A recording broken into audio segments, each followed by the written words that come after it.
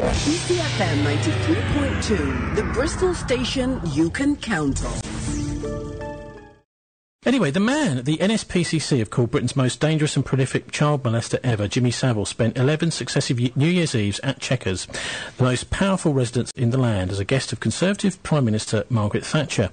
And today's police report on the 450 abuse crimes Jimmy Savile committed and the 34 known rapes begs the question, why was none of this published or reported in Britain's so-called free press, nor noticed by the police and prosecuted by them until after he was dead?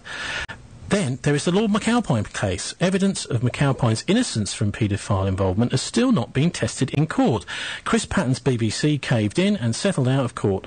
The BBC is, of course, heavily implicated in Savile's paedophilia, allowing sexual assaults to take place on BBC premises. And I suppose I ought to also point out that both Lord McAlpine and Chris Patton are both Tories.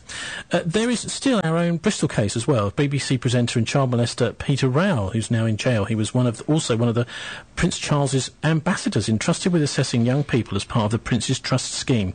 So today, maybe some closure for victims and their families if they're still alive, but still no justice. Those that censored the transmission of Liz McKean's December 2011 Jimmy Savile Newsnight expose are still working at the BBC. Only the Director General George Entwistle was given a big payoff to walk. BBC, under former Bath Tory MP and Cabinet Minister Chris Patton, of course they're both colleagues of each other. So I spoke to Michael Shrimpton about this very issue and first put to him questions about the Jimmy Savile and if he thought that the Tory party had really come clean about what Savile had been up to. I'm Michael Shrimpton. My day job is barrister. I used to be an immigration judge many years ago.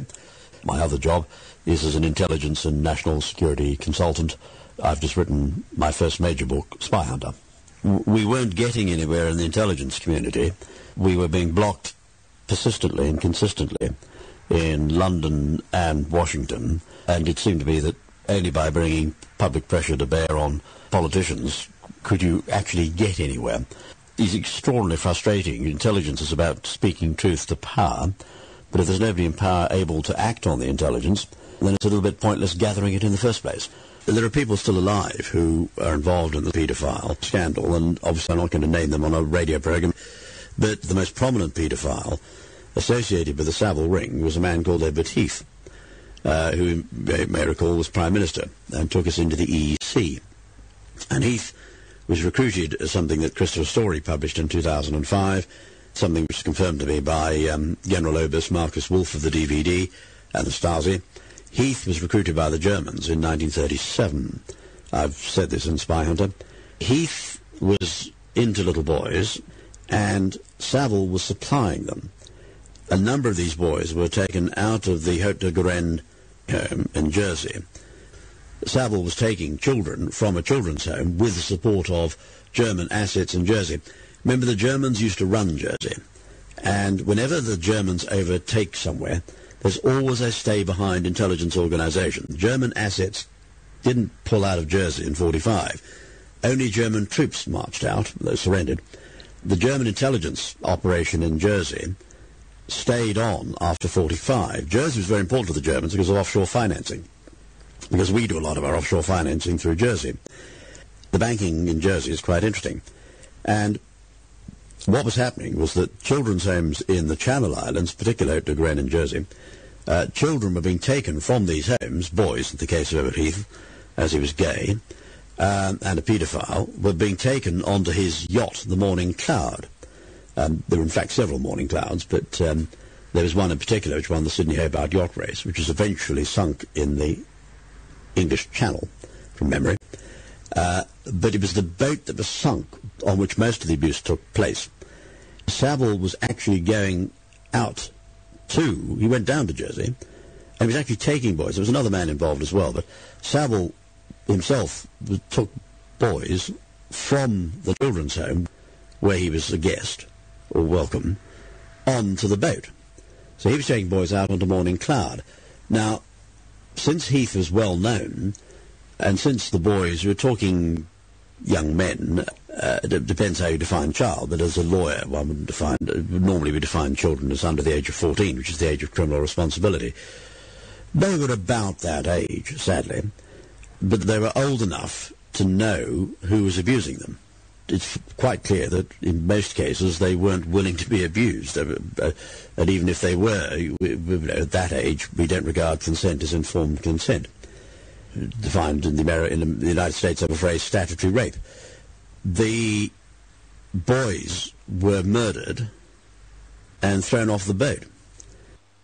Now, a very courageous Jersey police officer who was aware of the paedophile ring, was aware that boys were being supplied to politicians and key figures in Jersey, knowing that children had gone missing from the nursing home. There's no dispute about that. The police in Jersey were aware that they had missing kiddies.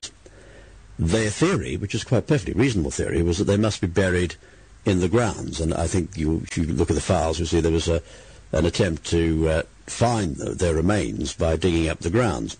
Was it Lenny Harper? It's been some time since I looked at the file on this, but if you told me it was Lenny Harper, I wouldn't dispute that for a moment. What I do know is this police officer was very competent, very courageous, because he was up against a cabinet office-backed paedophile ring, and the investigation he was conducting was at some professional risk, and indeed I suspect his life was also at risk at one point, because he was getting close to some very uncomfortable truths for certain people in the cabinet office, GO2 in London, and certain people in Jersey, in the German network, which is, even today, there's still a German network in the Channel Islands. His theory that the boys had been buried in the grounds of the nursing home is a perfectly reasonable one, a good copper. Good theory, but wrong. The boys were in fact being taken to a boat. It happened to be Edward Heath's boat, or yacht, and they were murdered and thrown overboard. So there's no point, sadly, in looking for their graves. They don't have any grave except the sea. That's why the BBC and the Cabinet Office have been so keen to protect Savile. That's why the Cabinet Office in the 1980s were willing to back Savile to the point of giving him a position of authority at Broadmoor, which is an absolute... You don't put a paedophile in charge of Broadmoor. It's just like putting a lunatic in charge of the asylum, or a drunk in charge of a brewery, or David Cameron in charge of a government, no offence intended. The Cabinet Secretary at the time, who thankfully is no longer with us, Hunt, was also a paedophile, was in on this, met Savile. He was Catholic, met Savile, as did that very nice man, the late Archbishop of Westminster, Cardinal Basil Hume. Basil was not a paedophile, but knew Hunt and had a shrewd idea. He wasn't stupid. He had a shrewd idea of what had been going on, and I've no doubt was told to keep a lid on it. Hunt was in on it, so the Cabinet Secretary at the time was in on it, was aware of what was going on, was aware he had a Prime Minister who was involved not just in abusing young boys, but was murdering them as well. It's quite possible that there was a crewman on the yacht who did the actual murder. I'm not saying Edward Heath necessarily bashed the boys on the boko and tossed them overboard. He may have had somebody do that for him, but he was certainly guilty of murder under English law as an accessory or on a joint enterprise basis. The Cabinet Secretary of the day knew that we had a Prime Minister who was vulnerable to charges of murder at the Old Bailey. Bit of a national security mess. And the Cabinet Secretary, as you can well imagine, was very keen to keep a tight lid on things. Hunt, of course, was working for the Germans and was very keen on British membership of the EEC, and it was Hunt and Heath between them who were responsible for Britain going to the EEC, along with another German spy exposed in Spy Hunter called Tony Barber. Now, you're painting a picture of lots of sort of high-level paedophile characters in the centre of government. What on earth purpose would that serve? Oh, if someone is inclined in that direction and you can supply them with boys, then you've got a hold on them, or girls. There's nothing worse for a politician than being exposed in the murder and sexual abuse of young people. And if you've got a politician who is abusing and killing young girls and boys, but boys or girls, then you've got a hold on them. This has been a standard German intelligence tactic for decades. Well, surely it's not just the Germans. I mean, the British intelligence surely are using these kinds of tactics. Any intelligence service will want to. No, we're the good guys. I mean, MI5 and MI6 don't do murder. Obviously, occasionally it's necessary to take people out, but that's always done by independent contractors. We're the good guys. You're English, you would say that, wouldn't you?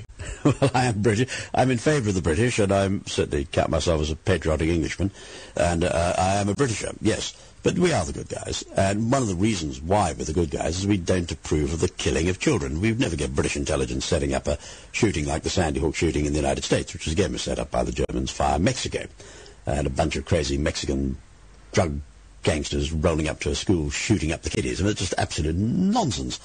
British intelligence would never touch an operation like that with a barge pole. I mean, you said yourself that parts of British intelligence have been infiltrated by other countries. So, I mean, you know, how can you say we would never do such a thing? Ah, well, then it's not we, is it? If a German... let's take the assassination of David Kelly. That was done by GO2, which is the German operation in London. And you've got German assets inside Thames Valley Police, for example. Where you've got Brits working for the Germans, then you, in my view, is you blame the Germans. You don't blame the Brits, because the Germans are paying them or blackmailing them. Paedophilia is a wonderful means, if you're a hostile intelligence agency, of blackmailing politicians. The reason it's particularly disgusting, quite aside from the element of sexual abuse and coercion and corruption of young people, that's disgusting in and of itself. But what makes it particularly vile, and we saw this in the Madeleine McCann case, and that's why the Madeleine McCann case was so heartbreaking and tragic. If the children are, and I'm afraid with paedophilia we sometimes have babies being abused, but if you're not talking babies, if you're talking toddlers who are able to recognize the people who are abusing them, since the people, there's absolutely no point doing it unless the politician is high profile. Since you're talking about people who are on television, people who are high profile, you have to murder the children in order to protect your asset. So for the Germans, it was essential that the boys that were being taken onto the yacht, that was a death ride. When Jimmy Savile was taking, let's say, a 14-year-old boy down to Morning Cloud, handing him over to Heath or a member of the crew on the yacht, it was a death ride. That was that boy's last journey on Earth, because there was no way in the world, recognising Herbert Heath, that he could be allowed back on shore. And Savile must have known this, and that's partly why Savile was probably deeply into religion. You often find this, in fact, that where people get involved in murder, their consciences start to eat at them, and they suddenly turn to religion late in life. And Savile, certainly there are signs that he did that. It's quite a nice thing about human beings. We generally find murder very difficult. It's a lot more difficult to do than you might think reading spy novels. He'd also, I'm sure, at Edward Heath, because you've got to murder the kiddies in order to protect your asset, supplying of children to paedophile politicians is an extremely messy, murderous, dangerous business. The case of Madeleine McCann, as I reveal in Spy Hunter, it was in my report to the Joint Intelligence Committee, which was put on the website disgracefully by the Daily Mirror a few years ago. In the case of Madeleine McCann, she was going to be abused by a senior member of the European Commission in Brussels, whose name is known to British intelligence. I can't identify him in Spy Hunter, but I do know who it is. And there was no way that Madeleine could ever be returned alive to her family, because the danger would be that even at her tender age of 4, she would recognise him and know who was abusing her. So the Germans had to murder her, and indeed they eventually did, sadly, in December 2008. Yes, you paint again this picture of a rather horrific situation where our leaders are all compromised by these kinds of criminal acts. I mean, what hope is there for humanity, and what hope is there for Britain? Well, the answer is to get politicians in who are not compromised. Now, I don't wish to say anything about David Cameron. I'm certainly not suggesting he's a paedophile. He isn't. I mean, our political parties, Michael, seem to be getting worse at the top. The leadership quality. I mean, for example, somebody for the Labour Party leadership who would have been quite a positive leader for the country, Robin Cook, it looks like he may have been murdered. So where we've got good politicians coming up, they seem to sort of disappear for one reason or another, or get discredited, and the only ones that seem to survive to lead the parties, all the three main parties, appear to be people who have one way or another have sold their souls. Well, I think listeners will understand why I have to give a cautious answer to this question. Your basic premise is right, that politicians can be compromised, that where they're compromised, then it's deeply contrary to the national interest. And the answer is to replace politicians with leaders who are not compromised. You're absolutely right about Robin. Robin and I got on quite well. Certainly when I first got to know Robin Cook, there wasn't a lot of distance between us. He became more pro-European. I became increasingly Eurosceptic. I was very Eurosceptic to begin with. So Robin and I politically grew some distance apart. But he was very pleasant, and I was a Labour candidate at the same election. He was a Labour candidate, obviously for a safe seat, and I was for a very safe Tory seat.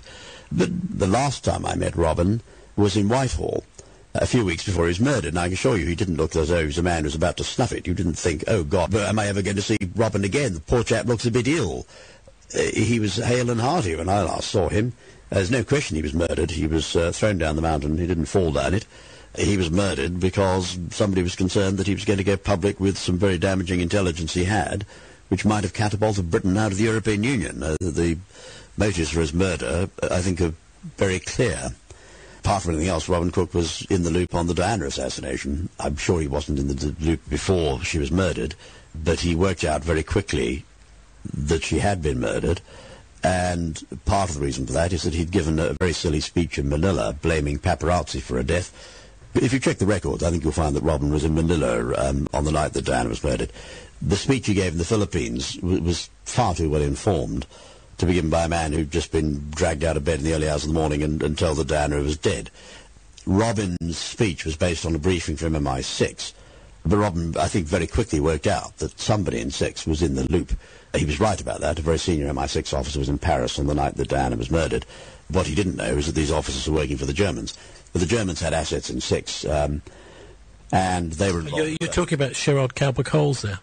I'm certainly not saying Sherard Cowper-Coles is a German asset, so I'm not a big fan of Sherard Cowper-Coles, but I wouldn't suggest that he was involved in the murder of Diana for one moment. And if I did, your lawyers wouldn't let you broadcast the interview.